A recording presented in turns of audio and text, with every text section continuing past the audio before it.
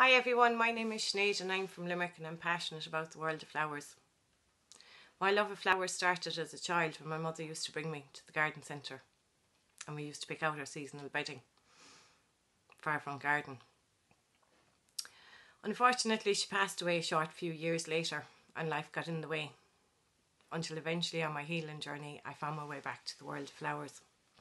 I got a job as a gardener, and in that time I ended up falling completely and utterly head over heels with the plant and flower world. I've worked as a gardener for the last 22 years and I now feel it's time for me to hang up my boots and get in out of the shite Irish weather.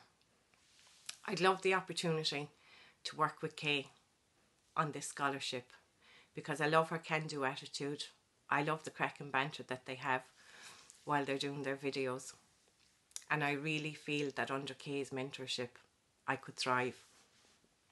I know that working in the flower industry isn't all sunshine, lollipops and rainbows. But I do feel that Kay can give me the framework and the confidence that I need to follow my dreams in bringing forward my career with flowers into a whole new era.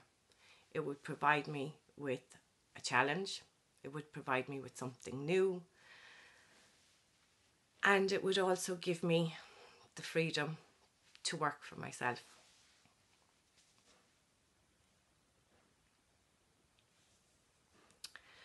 I absolutely loved the flower course. I really loved the flower crown course because I'm a kinesthetic and tactile learner, and I feel that the only way that I can truly learn is by doing. My inspiration in the flower world has to be Mother Nature, because really she's a master. She's the master of it all. And other than that, I have to say I'm inspired by Constance Spry and her creative innovation.